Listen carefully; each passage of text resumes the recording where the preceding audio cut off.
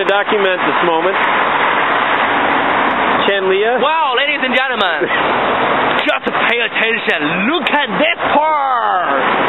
She's Danny's Chinese girlfriend named Lin Qiaozhi.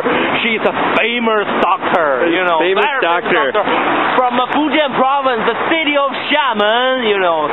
Danny fell in love with her. I'm in love with this woman. You know, the first impression when Danny met her, we were in the taxi at that time. The very first time Danny met her, and Danny fell in love with her. So I'm gonna interview with Danny. Danny, what's your impression about Lin Qiaozhi, your girlfriend here in Beijing? Lin Qiaozhi, I'm very excited to finally meet her. Yeah. 你好.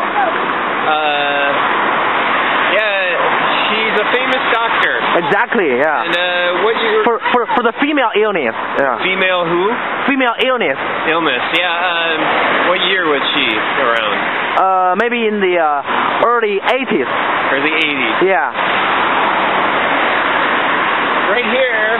Right here outside of Nanlishilu Station. Yeah, that's the hometown of the Lin Qiaozhi. It's Nanlishilu Station, line 1 of the Beijing subway system. Yeah, we drive by this every night, me and Chen Lie, and he did the research. Oh, this is a cool thing, you know. Lin Qiaozhi is, yeah, she's, you know, looking in the camera right now. And where was she born? She was born in Xiamen.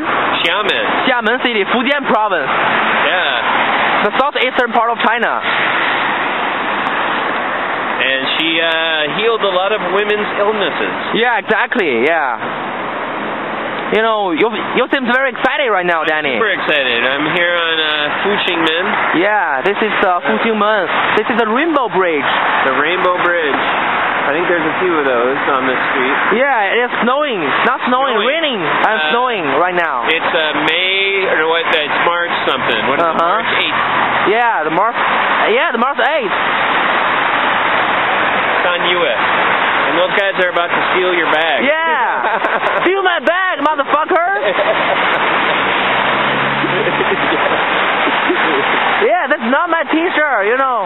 That's atomic bomb. The nuclear weapon that bought in Iran.